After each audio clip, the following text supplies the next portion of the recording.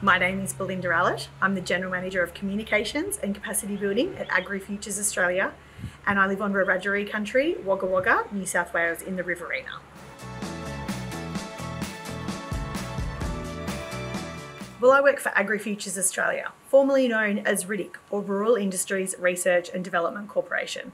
And 30 years ago, the RIDIC board was part of a decision to form the foundation. So our involvement has been 30 years long.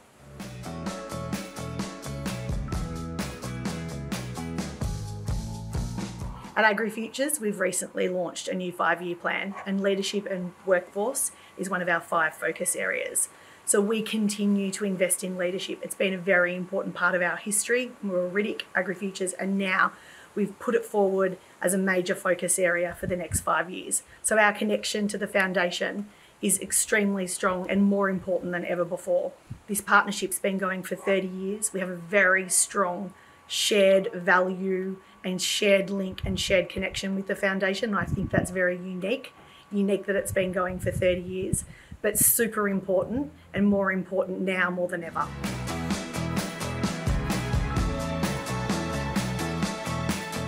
I think that regional and rural Australia, agriculture and rural industries needs really robust, strong future rural leaders.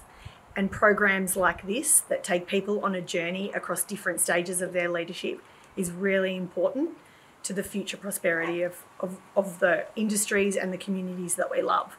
So I think that if the more people that can get involved, we can put more people through this program. There's currently over 2,000 alumni that have participated in the foundation. And whilst that's an amazing feat and a wonderful number, imagine if that was 4,000, 6,000, 8,000. And I think that that's what we need as a collective industry to come together and to continue investing in leaders so they can be out there on the ground and making a difference in their communities. My wish for ARLF is that it reaches their 60th year anniversary, their 100-year anniversary and beyond.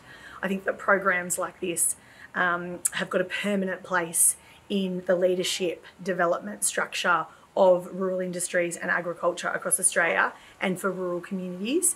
And so I wish for many more alumni to go through the program and for the foundation to have many years of longevity.